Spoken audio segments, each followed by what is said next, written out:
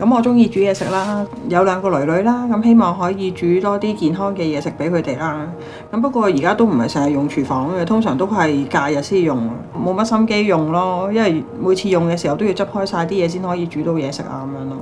因為個廚房其實都擺咗好多雜物啊，爐頭啊、焗爐啊，入邊都好多雜物嘅。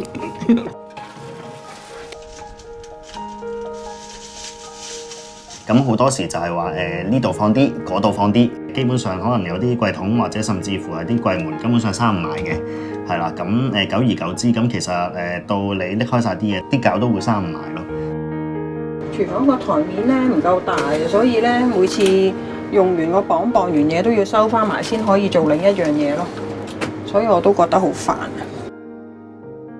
同一類嘅嘢擺喺唔同嘅地方，咁我有時要揾幾笪地方先揾到嗰樣嘢，又唔記得咗嗰樣嘢擺喺邊，要用嘅時候又要買多件，咁於是咧個廚房又會更加多嘢，咁就令到我唔係好想煮嘢食咯。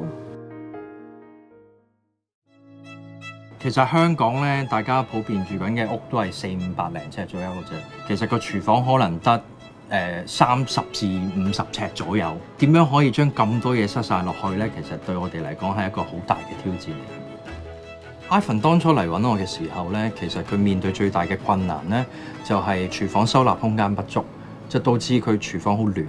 所以我要做嘅咧，就係將佢有限嘅空間發揮佢最大嘅價值。喺佢新廚房門口嘅位置咧，我就做咗一組高身嘅儲物櫃，就由4至5個櫃桶組成嘅，咁就令到佢啲收納空間多咗之餘咧，亦都可以 organize 得好好。廚房其他嘅地方咧，我都盡量採用櫃桶嘅設計。咁某部分嘅櫃桶咧，我就用埋呢個電動裝置啦。我估唔到咧，整廚房咧咁多嘢要揀啊！啲門又有分點樣揭啊，跟住櫃桶又有幾種啊咁樣。喺以前個廚房咁就係睇到有陣時攞住啲嘢咁再拉開啲櫃桶啊，或者拉開個門就好唔方便。電動櫃桶就可以即係攞嘢方便啲啦。就算隻手敷晒，咁我哋都可以用腳開櫃桶，咁就會方便好多咯。成個廚房咧就利用咗呢個 U 型設計嘅，收納空間多咗，台面空間亦都多咗。咁而家女女幫手煮嘢食都方便好多，因為個台面大咗嘛，咁變咗佢哋擔張凳仔，咁就已經可以幫到手整嘢食。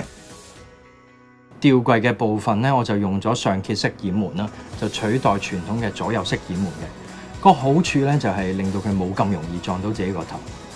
其實對於個新廚房好滿意嘅，因為真係有多咗收納空間。我估唔到啲嘢可以收晒入啲櫃桶入邊啊！